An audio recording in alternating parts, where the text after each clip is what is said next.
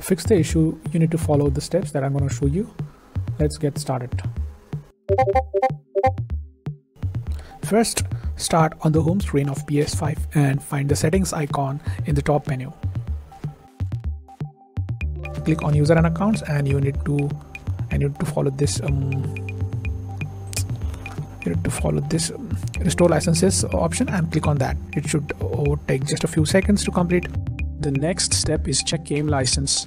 Go to settings. Now select users and accounts. Now choose other, then restore licenses.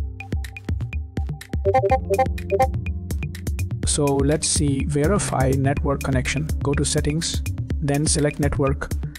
Next, choose test internet connection. Now the next step is rebuild database. Turn off the PS5. After that, hold the power button until the second beep. Then connect the controller with USB and select rebuild database. Let's consider a very important step. Go to settings. Next, select system. Now choose system software, then system software update and settings. Now select update system software.